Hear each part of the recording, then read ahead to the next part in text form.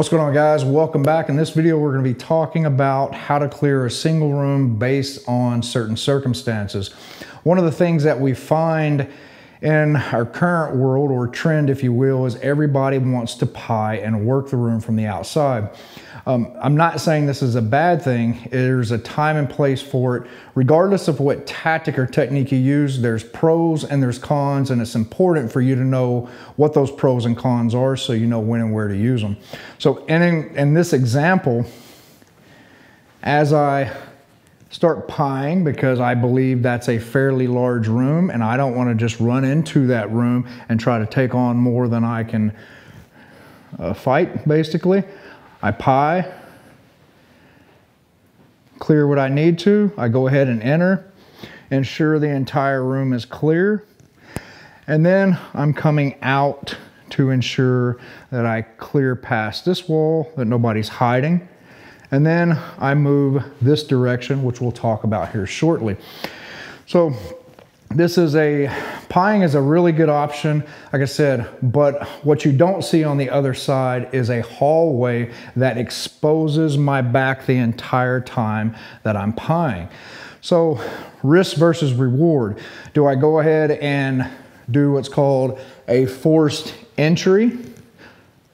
I come in here like this and get myself out of this line of fire, clear the room, take on more room than I can technically take on at the time? Or do I go ahead and say, there's a lot down there, it hasn't been cleared yet, I'm gonna go ahead and take this risk? I feel that this room is more of a threat than this hallway is, or in this case, the rest of the house. Speaking of threats, what are you doing to keep your personal information safe online?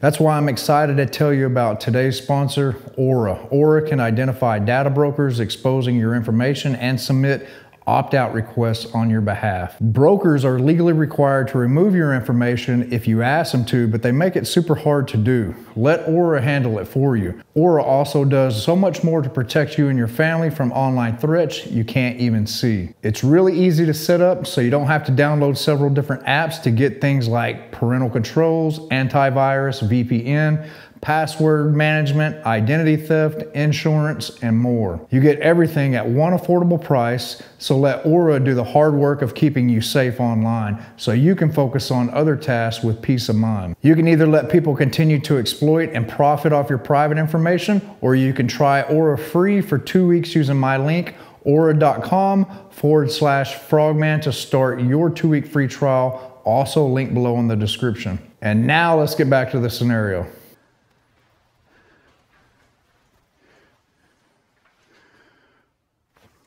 What I did in this run is what's called a forced corner entry. This is the way we used to do it. It's still valuable if you know what you're doing. Typically what you're gonna find, due to psychological reasons, as I start to enter that path of least resistance, we find that shooters will not start sweeping until they start passing this threshold. And now they're opened up to a larger space that they have to work, okay? So to alleviate that, I'm literally clearing as much as I can, but my sights are roughly right in here. And as this space opens up, I just continue to sweep regardless of where I am in regards to the threshold. So I'm here, instead of me driving forward and then starting to sweep, as soon as it's clear, I'm sweeping on the way.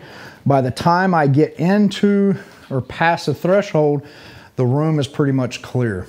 So we've made our way in here. Now it makes sense, since the bed is not cleared, that I'm going to come all the way around this way and go against what I just did, all right?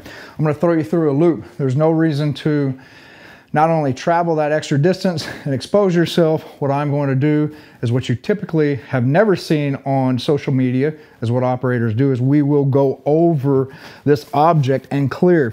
That's going to keep us from being exposed in those unknowns and allow us to use a room to the best of our capabilities. One thing that most people don't talk about is checking under the bed and doing methodical searches.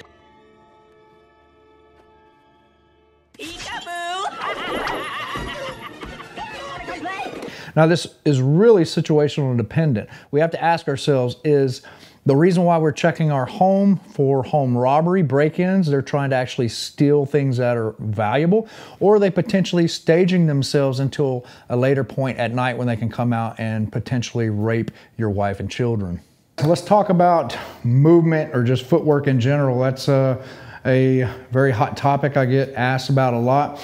You may have seen me do what's called a side shuffle, where I'm just reaching with my right foot and bringing the left foot in, okay? Another option is crossing your feet. In this direction, if I'm moving to the right, I want to cross that left over the right, okay? One of the things we often see on ranges is people have been told that crossing your feet backwards is safe, okay? And they try to demonstrate this. Well, it's safe in most conditions, but it throws your body out of balance. And as you can see, the upper body is already beyond your balance point. So as I'm reaching with this back foot, if I hit something, you're more likely to fall. So it's best to always cross over. This keeps a better center line of balance in the body, and you're less likely to fall. Thank you guys for watching this video. Let us know in the comments if you want to see more like this, and also let us know in the comments what you think on this overall movement and which method you choose.